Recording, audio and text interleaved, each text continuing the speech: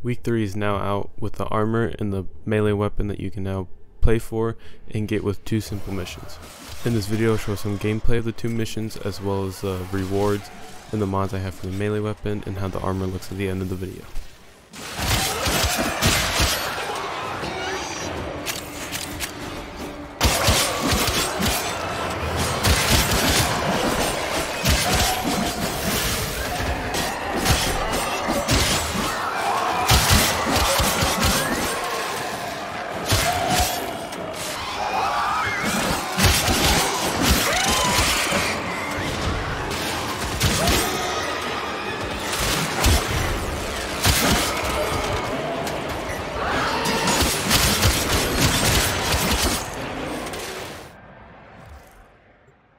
Unread inbox messages make me ill.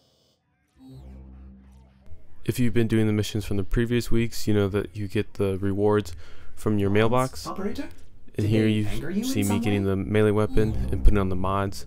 I noticed that I had slash damage and also status. So in this I just focus on slash, damage, and also status.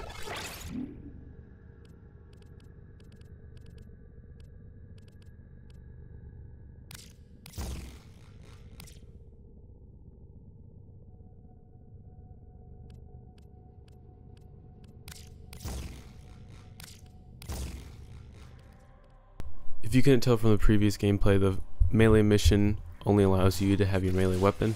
So you might want to do that mission first, and then for the armor mission you'll be able to select that new melee weapon and continue to upgrade it. All of the melee kills in this part of the video are with the new Dex melee weapon. It's decent. Obviously it just started, just got it, it's only level 1.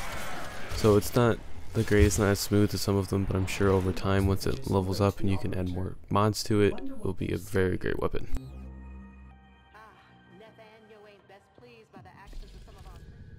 The Dex armor continues with the Warframe logo theme and having that really like the shiny prime part of the armor. It goes pretty well with really anything you want to do. If you want to highlight a specific color, it's very good for that, as you can see here with the red on Wisp. Hope you enjoyed this short video recapping the weekly events. I'll do this for the 2 more weeks ahead of us, and then after that, this series will be done.